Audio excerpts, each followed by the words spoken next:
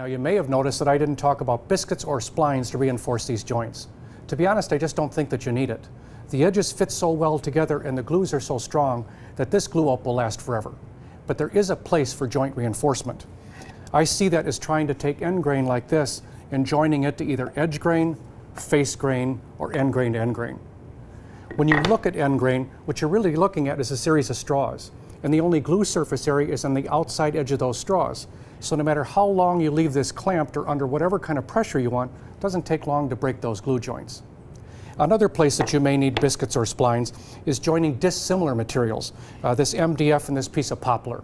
What I'd like to do is show you first how biscuits can be used to reinforce these, then we'll go and show you how splines work. So the first thing I'll do is I'll kind of line these pieces up to make sure I have the correct faces up. I like to see the nicest faces.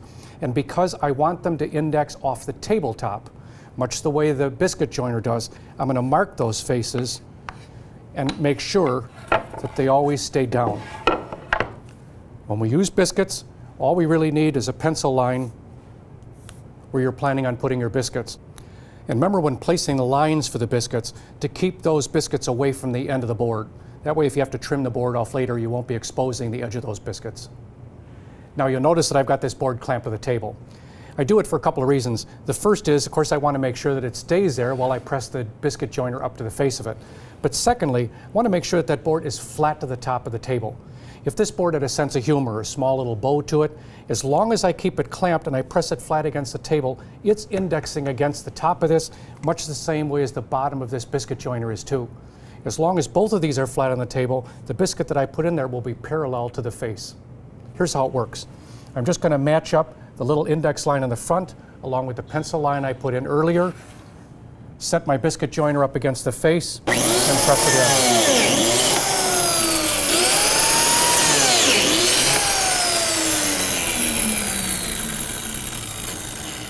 Now we have two grooves set perfectly parallel to the face of that board.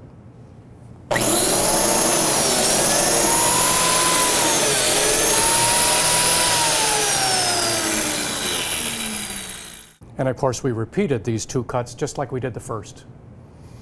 Okay, now we'll take our biscuits, of course put glue on the edges and the biscuits and slide them into the slots. And put our two boards together. You'll notice the faces are exposed, and look at how nice that seam is.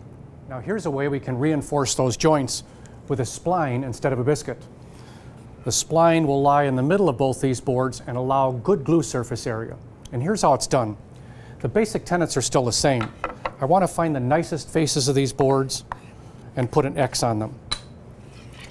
I know that these boards are 3/4 of an inch thick, and I know that this spline is 3/4 of an inch wide. So the first thing we'll do is raise the table saw blade 3/8 of an inch. So I'll adjust my ruler to 3/8 of an inch and raise the table saw blade up to 3/8 of an inch. I know that the spline material is 3/4 of an inch wide, so I'd like the center of that blade to be 3/8 of an inch away from the fence. So using the same measurement, slide my fence over until it aligns with the center of the blade at 3/8 of an inch away from the fence. And now I've marked my boards with an X on the good face. Those good faces lie up against the face of that fence, so they're always indexing from the same spot. When I turn the saw on, I'm going to run each piece past there, and because I've indexed them the same way, that 1/8 inch blade will cut the perfect opening for this splice, and you'll see how they fit. So here's how it goes.